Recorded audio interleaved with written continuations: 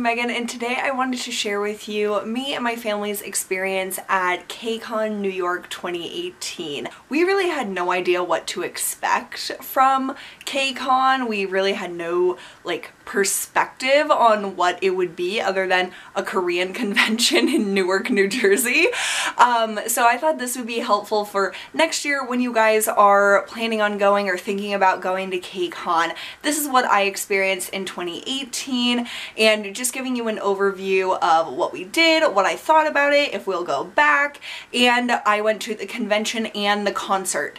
We originally were not going to the concert, but I will explain how we eventually ended up at the concert, and if you guys want to see our experience, I will link my vlog down below because we did vlog the whole day and all the fun and all the stress because there was definitely stress in terms of getting the tickets, but it was such a great time. So basically, I bought the tickets online for Kcon 2018 New York, and you get a QR code that you can either print out or just have on your phone, and when you get there, you go through security, like a bag check area. They don't check for your ticket at the security checkpoint.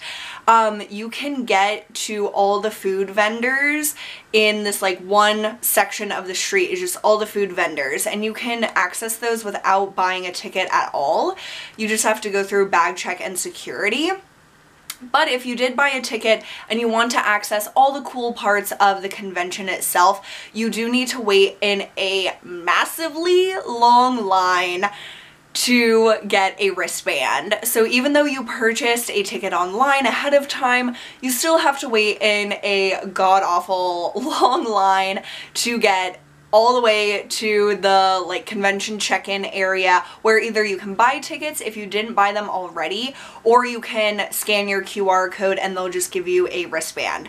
So waiting in that long line definitely was not expected for the start of the day. I thought we would just be able to scan our ticket when we walked in and be good for the rest of the day, but it did take about 30 minutes to get through the full line, which it was a very long line. We thought it would take an hour, but it was moving quickly, which was nice and surprising. So then you get a little booklet, which I actually didn't even look at the whole time, but it goes over the special guests, the schedule for each day, and it is a 2-day event. So on Saturday it shows you all the panels and all the things that are happening at the different areas. So there is artist engagement, which you pay extra for to meet the K-pop artists and K-pop bands that are going to be performing that night at the concert.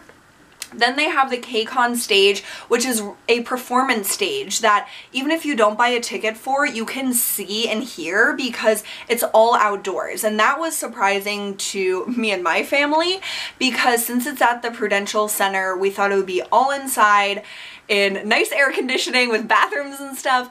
No, it is all outdoors other than the concert. So you have to prepare for that. It thankfully did not rain yesterday, but we thought for sure it would because it was very cloudy.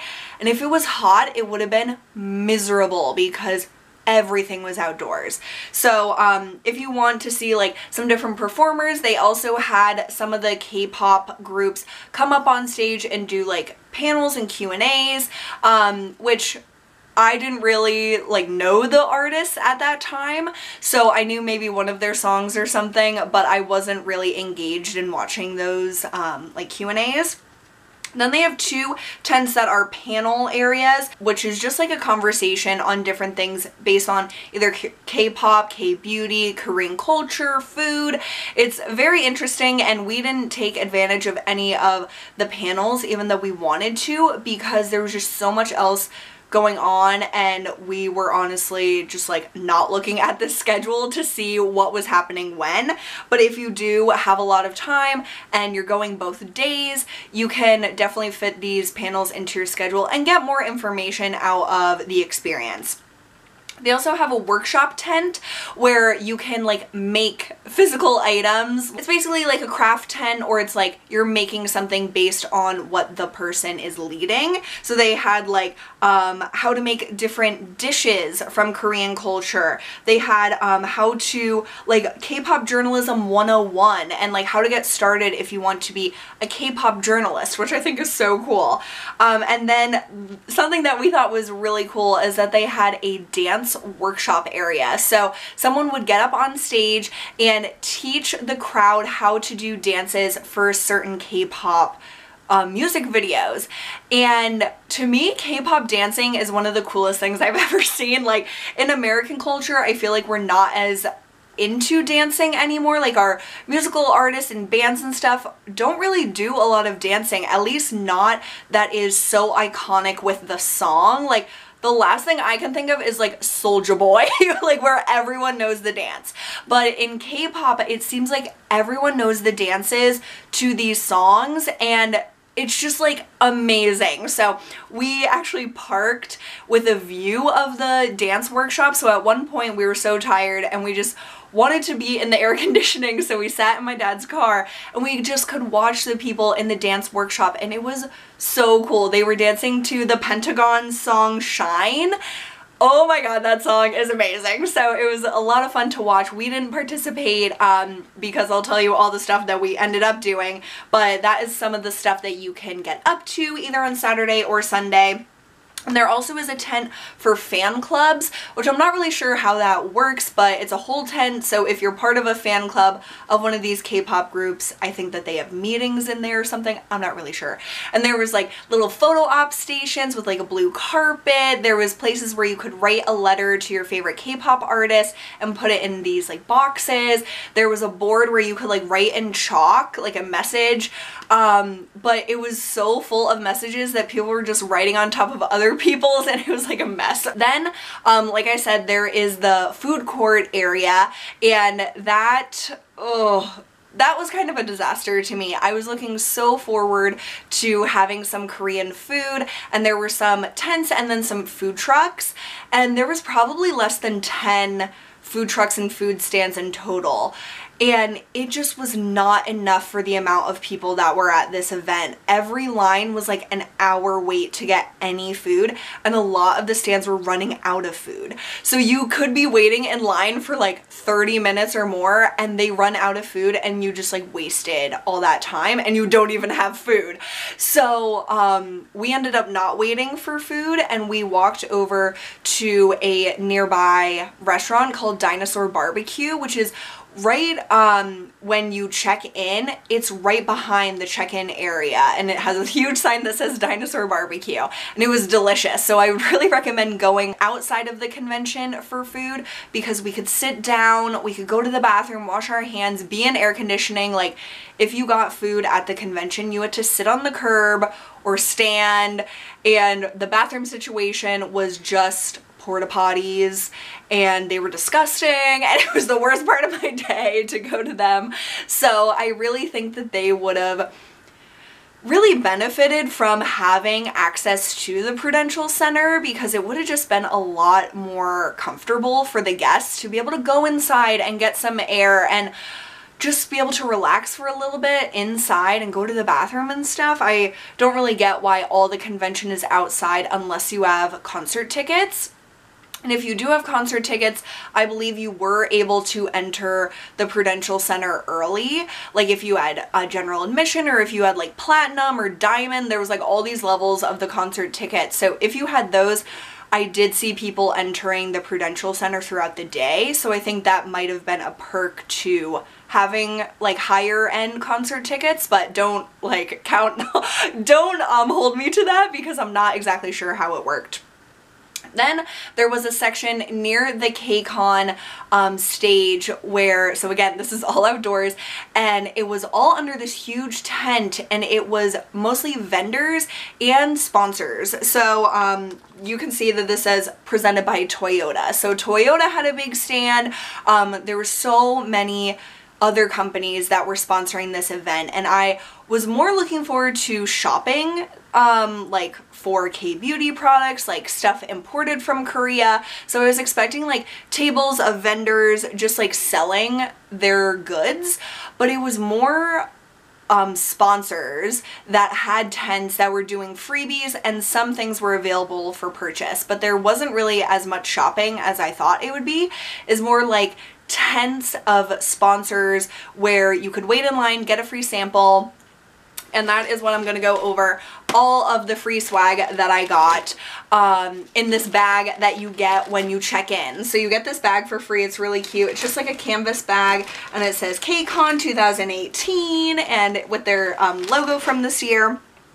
And you could just wait in line to get free samples, or you could follow them on Instagram or tag a photo with them depending on the stand, and then you get deluxe samples or like a bag of samples. So that is what all of this came from. So one of the first places I went to was the Amore Pacific tent, and they had 3 brands represented. They had Laneige, Mamond, and Innisfree. I had never heard of Mamond before, but Amore Pacific owns all of those brands. I was looking forward to getting Amore Pacific products, but it was just these brands under their name. So they gave a goodie bag if you signed up with an email to get their emails and stuff, and then they also gave like additional samples if you waited in line. So I got 2 of the Laneige water sleeping masks, which is one of their like classic products.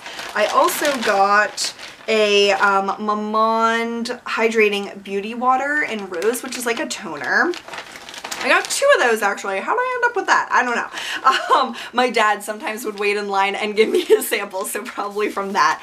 At Innisfree, they gave us the Intense Hydrating sample in these packets, a Mamond Petal Purifying Bubble Mask in rose, the Innisfree Enriched Gel Cream, Innisfree Pore Clearing Clay Mask, which I've tried before. And then they also gave this Innisfree like scratch off thing where you could get a free gift. And I thought that we could get the free gift at this event, but you have to go into their flagship store in New York City to get it, which I'll probably never really get there. Then they also gave a 15% off Laneige coupon, the Innisfree Pore Clearing Clay Mask, and Intensive Hydrating Serum, and then a Laneige Lip Sleeping Mask sample, like the littlest sample of all time, but I love this stuff, so that was awesome. And Mamond also gave out these lollipops that look like roses because their thing is like rose infused products, but I don't really like lollipops, so I'm probably just gonna toss those. But that came in a cute bag. Then, I need to use this right now, my dad, while we were waiting for all these makeup products, went to scope out what other places were under the tent, and this brand, Olive Young, is a beauty brand that I never have heard of before, but he thought this looked like me a little bit, so he got me this, and it just felt so good to like fan ourselves throughout the day, because even though it was cloudy, it would get sunny at certain points and really stuffy if the wind wasn't blowing. And this jacket is not breathable, so I am sweating up in here. But this place also gave out free little things. The thing with all these freebies is that they didn't come free. You had to sign up for their emails, you had to fill out surveys, you had to follow them on Instagram and prove it. And my like data was going so slow. There was like terrible service in this area because everyone was trying to use their phones and there was no Wi-Fi. So my phone was going so slow. I got so frustrated throughout the day because I was like, I'm filling out your survey, or I am following you on Instagram, but it's not loading, so I can't prove it. And you had to prove it. But if you filled out a survey for Olive Young, you got a little token that you could put into this machine and like crank it, kind of like when you were a little kid and you would get like a bouncy ball out of a machine, but they had makeup in their machine. So that was, I thought, really cool. So I got the Thunderbolt Tint Lacquer, which is not in here. Where is it? I used it yesterday. I think it's in my pocket of the pants I was wearing. But it's just a really pretty like red orange tint, and it's in the number 3, and it is just like so long wearing but not sticky. It literally just is a beautiful tint for your lips. But that came in this packaging. And then this my dad got, and it was amazing. This is like the best gift you could ever have gotten. It's a eyeshadow, and it has a donut on the packaging, and this is the Hit Pan Shadow in number 4, and it's what I'm wearing on my eyes today. And these are from the line Colorgram, and so it's just like a basic brown color. It's like the perfect color to get. So that's what I'm wearing today, and I was just so glad that my dad would participate so that he could give me his free samples, because we got some really good additional stuff because he would. And I just love this donut thing. So that was at Olive Young. And then if you posted a picture of yourself and tagged them in it on Instagram, they would give you this set. And I wish our Wi-Fi would have been, or our data would have been working, so we would have got more of these, because this was such an amazing deal. So it came with 4 products, and they're all really awesome. So the first thing they gave is a face halo. These are so awesome, and if you've never seen it, oh my gosh, you guys, these are pretty cool if you like to use makeup wipes but you find that they're super wasteful. This is just a like microfiber circle that you wet and you rub it on your face when you're taking off your makeup, and it removes all your makeup. It's magic. And then you can just wash these. So I've purchased these before, and this is probably like a $10 or $15 value that they were giving out for free. So that was awesome. It came with a Bring Green Lemon sheet mask, and you guys know I love sheet masks. This is a pig nose pore strip mask. It's like a Biore pore strip, but it comes with 3 steps, which I think is really cool. And then finally it came with the Dr. G Green Mild Up Sun SPF 50 plus PA++++. 4 pluses, which means that it's extra potent sunscreen, and I thought this was an awesome size to try out. So that was all just from posting on Instagram about them. Then there was this cute little stand called BB Go, which was a food stand, and they make wontons. So you stood in line, and then they had this spinny thing, like a roulette type of wheel, and you would spin it, and depending on what it landed on, that's what you got. So I got this really cute pen that has wontons on it, and it's like their character. I can't get it out right now, but I don't even care if the pen doesn't work. It's really cute.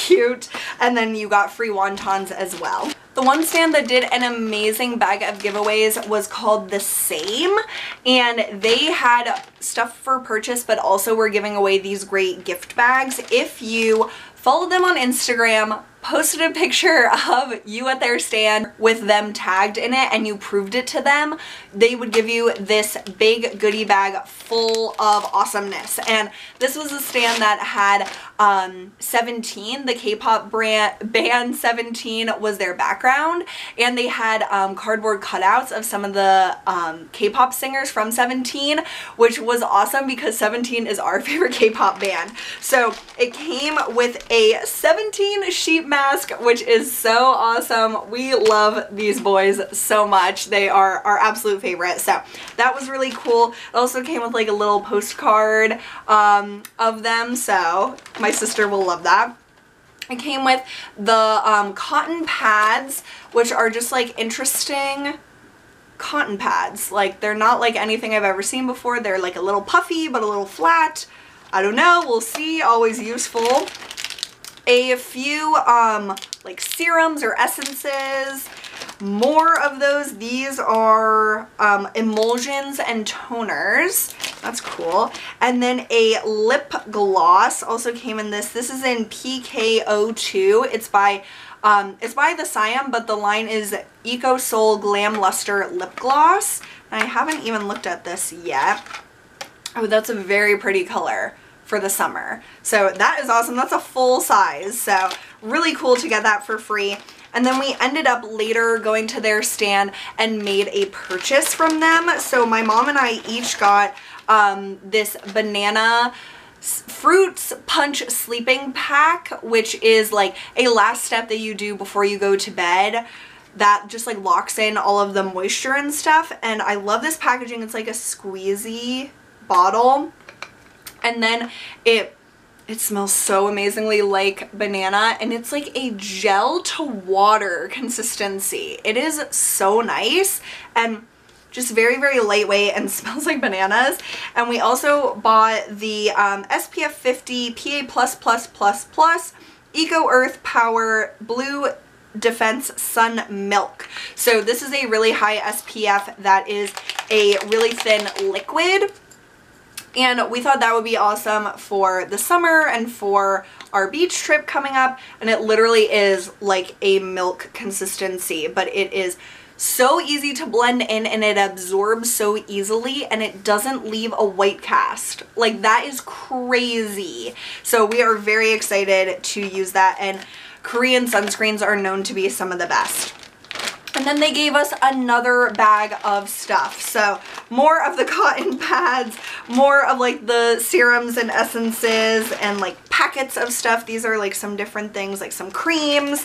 And it came with another 17 mask, but my sister asked me for it. And then what I'm wearing on my lips today is actually the Eco Soul Moisture Shine Lipstick in #1. And it's just a really sheer pink lipstick. So it's like a nude pink.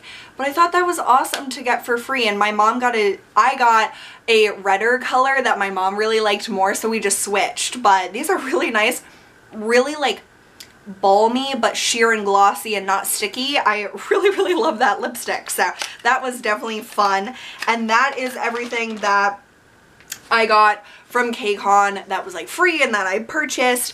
And so basically after all of that, we walked back to our car, and I would really recommend, if you go to Kcon, to first hit up all of the vendors, because throughout the day they were running out of samples. They were changing their samples to smaller amounts. Like at Amore Pacific, they gave that huge bag of stuff, and then when we walked past again, they were giving like 1 or 2 things. So you definitely should, if you want to get these freebies, go there first and just get all this stuff before they run out, because it is really an amazing perk to get all this for free and to be able to try out different brands and different products if that's what you're into. And I really wouldn't recommend waiting in line for the food. I would just say go and get food in a nearby restaurant. But after we did all that, we were very, very exhausted and tired, so we just wanted to sit in my dad's car with the AC on, and that's when we decided to start looking for concert tickets, because Rachel really wanted to go to see Red Velvet, and we wanted to go as well, but we didn't want to like pay a really high price for it. So we basically waited until 5 p.m. to buy tickets off of StubHub, where people are reselling their tickets if they weren't able to go or if they bought extras, and people were drastically lowering their prices because the concert starts at 7:30 and the doors open at 6 p.m. So at 5 p.m. it's like desperation, so you're just like trying to sell them. So I was able to find pretty good seats on StubHub for a really great price, and I purchased them on my phone. Of course, we don't have like a printer or anything with us. And earlier in the day, we went to the Prudential Center box office and asked them, if we buy tickets on our phone, do they need to be printed out or can they be scanned on the phone? And they assured us they can be scanned on the phone. But when I purchased the tickets, they said on it, must be printed on paper, mobile tickets not allowed. And I was like having a panic attack. I was so freaking out, so upset that we'd spent this money and now it says that we have to have them printed. So we ran from my dad's car back to the box office, and everyone was lining up at this point. So it was so crowded around the Prudential Center. Like every single entrance was just like lines of people for as far as you could see.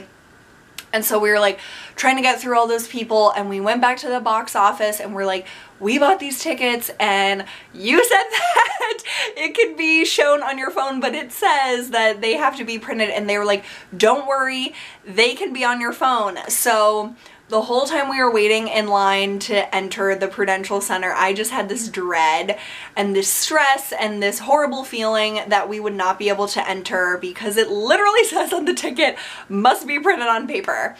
And when we got through security and they're there to scan your concert ticket, my ticket wasn't scanning right, and I was like, oh no, oh no, oh no, oh no. Like, of course that had to happen. And the lady was so nice and she was like, I think it's just my machine, like go to the next guy.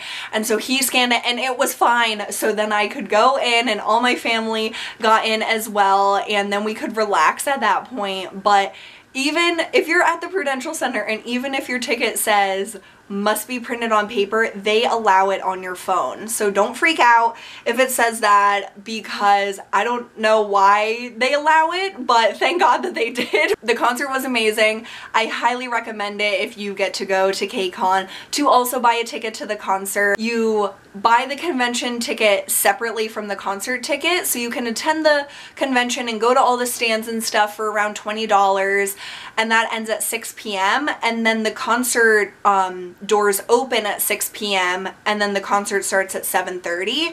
So if you want to spend more money to see K-pop bands, I would really recommend it. It was such a blast.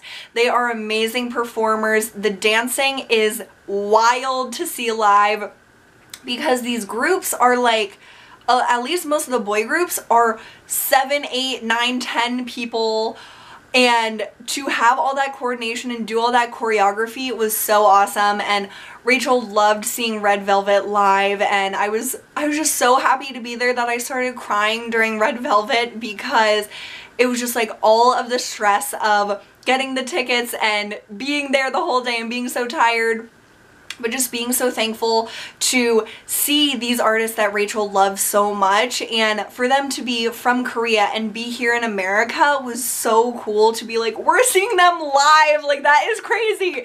So I was crying during that, and it was just such a fun, emotional, exhausting, but awesome day, and we will definitely go back next year in 2019, and I would really recommend going if you're at all interested in Korean beauty, Korean pop music, Korean culture, or food.